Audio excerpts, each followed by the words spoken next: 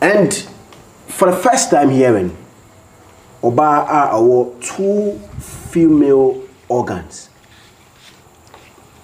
What's meaning to say? She has 2 vaginas, and however you want to refer to it. And then ebidin komo na yesua de pa.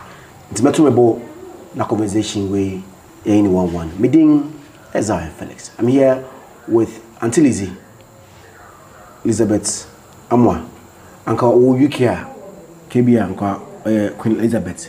Maybe so Uncle Queen Elizabeth Uncle. It's not be eh. Onangasa Oyuki, but I know so. Good evening. Good evening. How are you? I'm okay. What about you? I'm fine. You're looking nice. Thank you. How is UK? It's fine.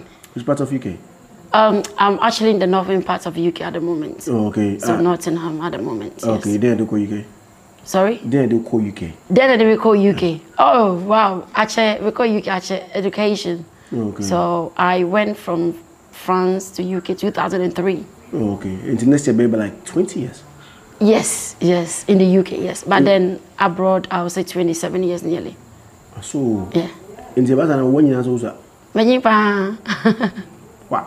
Yeah. Is it true that you have 2 vaginas? Well, scientifically, yes, I have 2 vaginas. And I think some kind of 2 vaginas, you know, you can say, hey, yeah. But yes, more 2 vaginas. Okay. Maybe I'm not watching. Those are scientifically and then physically and you have 2 wombs. Yes, I do have 2 wombs. Okay. And 2 cervixes. And then fibroids, endometriosis, and secondary infertility. And on number. Are you back after the break? So